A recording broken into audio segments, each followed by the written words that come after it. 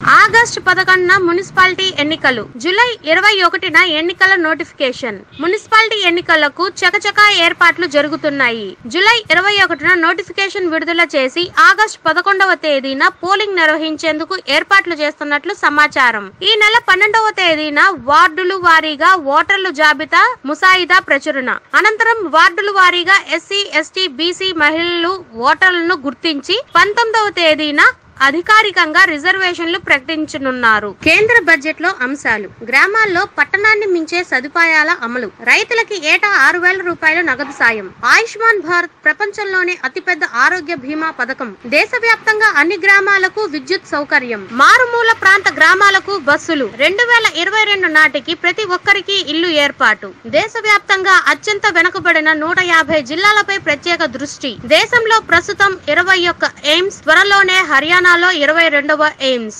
అంగన్వాడీ టీచర్ల జీతం 50% పెంపు. జాతీయ గ్రామీణ ఉపాధి హామీ పథకం. ఈఎస్ఐ పరిధి 15,000 నుంచి 21,000కు పెంపు. 143 కోట్ల ఎల్ఈడి బల్బుల పంపిణీ. గోరక్షణ కోసం ఎలాంటి చర్యలు తీసుకోవడానికైనా సిద్ధం. కనీస పెన్షన్ 3,000 రూపాయలు. ప్రధాని గ్రామ సడక్ యోజన ద్వారా రోడ్ల నిర్మాణం 3 పెరుగుదల. అగ్రవర్ణ పేదలకు 10% రిజర్వేషన్లు అందించడం. దీనివల్ల విద్యా సంస్థల్లో 2 లక్షల సీట్లను పెంచడం.